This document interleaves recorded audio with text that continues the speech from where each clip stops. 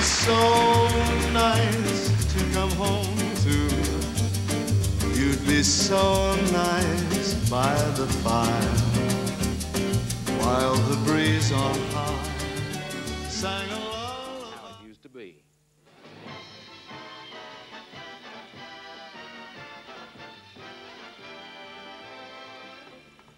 The Andy Williams Show. Looks like the start of something grand. Feels like we're on the go. Ring up the curtain, start the band. Time for us to start the show right now.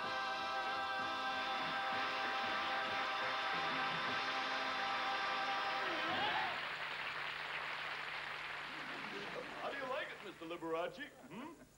Well, it's a little busy for my taste.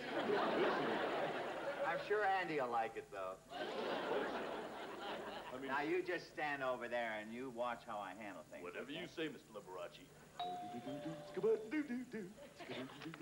he comes. Hey, Lee. Hi. How are you? My golly, that's a great-looking outfit. You like it? Yeah. I like it. Yes, it's beautiful. Hey, why don't you come on in for some milk and cookies, and then you can tell me the name of your tailor. Why, is he in some kind of danger? Come on in. Clang, clang, clang went the trolley. Ding, ding, ding went the bell. Zing, zing, zing went my heartstrings. From the moment I saw him, I fell. Chug, chug, chug went the motor. Bump, bump, bump went the brake.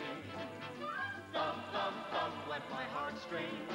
When she smiled, I could feel the car shake. Got any last-minute instructions for me, Duke? Yeah, I have. Listen to me good, kid. Listen to me good. I want to do...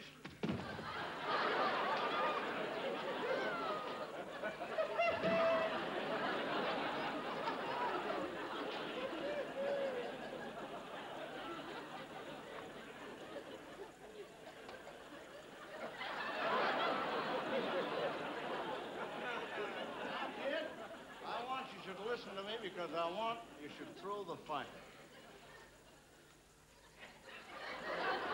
Pardon me, Duke? Unless you're very young indeed, you'll have recognized Liberace, Judy Garland, and Woody Allen. But the icing on the cake was Andy Williams himself. Let's find out how he's doing now as we go by satellite to his own Moon River Theater in Branson, Missouri, and say, can you hear me, Andy Williams?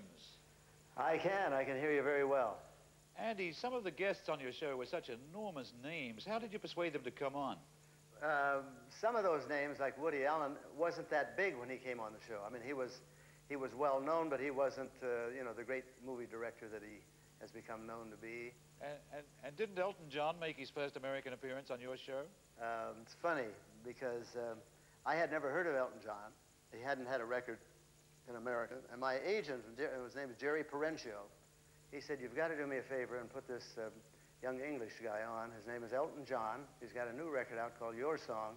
And I said, listen, Jerry, we really need Roy Rogers and Dale Evans or Cary Grant or Judy Garland, somebody, you know, of that kind of name value, because we're fighting for ratings here.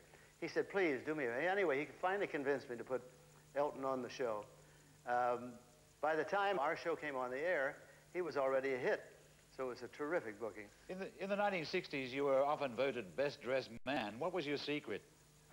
Money, I guess.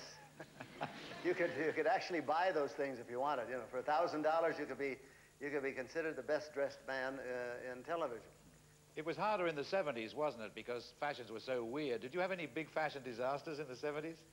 Well, I didn't have any disasters. I didn't think then, but looking back on them, I thought they were disasters. You know, when you look back at yourself when you're 40 years old and you've got bell-bottom trousers on and hip huggers and great big belts and long sideburns and trying to look like Elvis Presley, you know, it looks kind of silly. And I always thought, you know, that there are people like Cary Grant who never went with those. I never saw Cary Grant in bell-bottoms. How did you get started in show business? My father started us singing. There were 4 brothers. First in the church choir. And we started on WHO in Des Moines, and then eventually we moved to California. And who gave you your first really big break? Well, with my brothers, it was Bing Crosby. When we first moved out to California, Bing had just finished a movie called Going My Way. And in the movie, he sang a song called Swingin' on a Star, and he used a boys' choir, a Catholic boys' choir. And when they went to make the record, for some reason, we were called in and sang it for Bing, and he loved it, and started us off thinking that we were going to be big stars right away. Actually, we got paid $25 a piece for the record. Sold, I don't know how many million. Big record. Well, the big singing group in the next generation was the Osmonds, and you gave them their first big break, didn't you? Yes, I did. My father saw them. They were the exact same ages that my brothers and I were when we first started singing on WHO in Des Moines. And he came, brought them into the studio one day, and so they were on, and they were so wonderful and funny. I don't know whether you remember any of this, but the first time they were on the show, Jay was the youngest. Donnie hadn't joined the group yet, and he had some teeth missing in the front. And I don't know whether he was told to look at the camera with the red light on or whether he just did it on his own. But everybody, all the rest, the other three sang straight out to the audience, and every time the camera would change lights, he would smile and turn and look at the camera with the light on. Then it was really funny. And I think that's one of the reasons that they were such a big hit on the show that time, was because of that one thing. And then we asked them to come back the next week, and I never had a contract with them, and they became sort of like part of my family. And they stayed on the show for about 6 or 7 years. Did you have any idea they would become so big? No. They were just used on the show in any way that we needed them. And then one day I said to them, why don't you, have you ever thought of learning how to play instruments? They said, yeah, yes, sir. And they ran out and they got some instruments. Donnie, I think, had joined the group by then, and he was playing the piano. But within 6 months, I'm telling you, they were incredible. You built your own theater there in Branson. Well, I'm sneaking up on you here, but we've got some footage of you in one of your shows in the theater, and it has particular reference to your best-dressed man image. Yeah, let's take a look at this.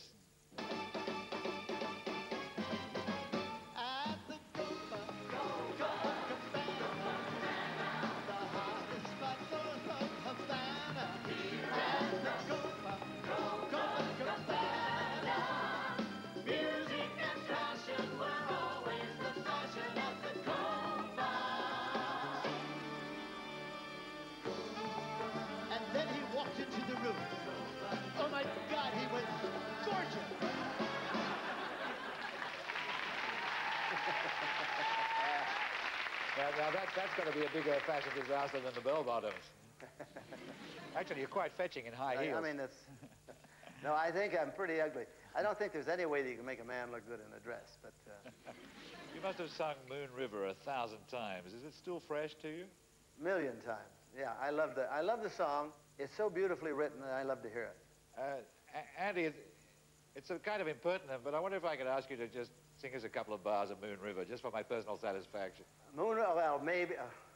Moon River, wider than a mile. It's a little early in the morning for Moon River.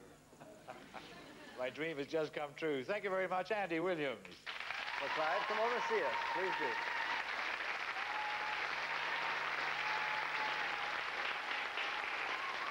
Andy Williams has given so much to the world. We can forgive him for giving us the Osmonds. Here's that moment Andy told us about, and he was right. They were sensational. Squeeze in here close, and I'm going to go out and sit in the audience with the folks, and you just go ahead and sing something. Hi. We're the Osmond Brothers Boys Quartet, and we're all tuned up to go. So drive back, enjoy yourself. Won't you come along and let me spend my happy hours roving with you amongst the flowers? And when we get where no one else can see, just you and me, honeybee, my little baby bumble. I'll be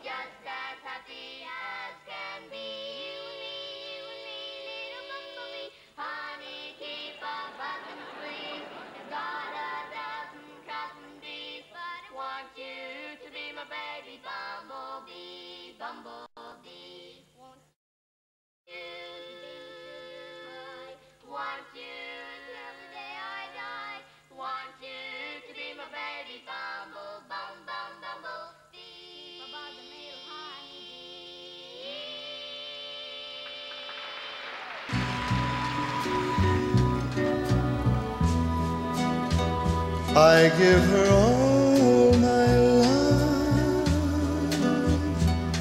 That's all I do. And if you saw my love,